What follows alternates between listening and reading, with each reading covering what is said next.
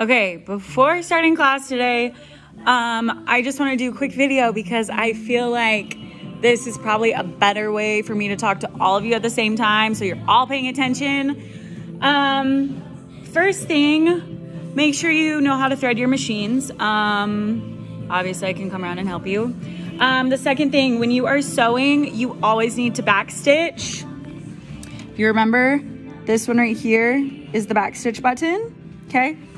Another thing is there is a right and a wrong side to your fabric. Let me pull out a piece of fabric for you so you can see what I'm talking about. This is the right side of fabric. You see how like bright and colorful the fabric is? This is the wrong side of the fabric. You should always be sewing with right sides together. So I'll show you what I mean.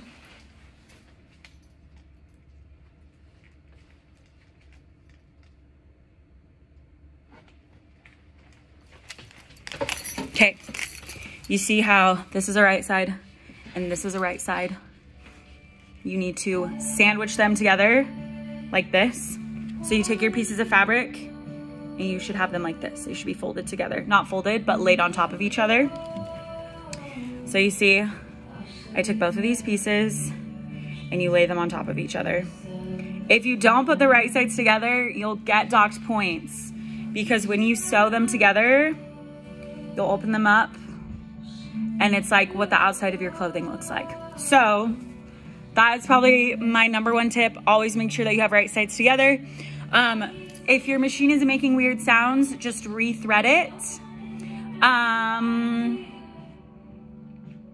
think that's it. Yeah.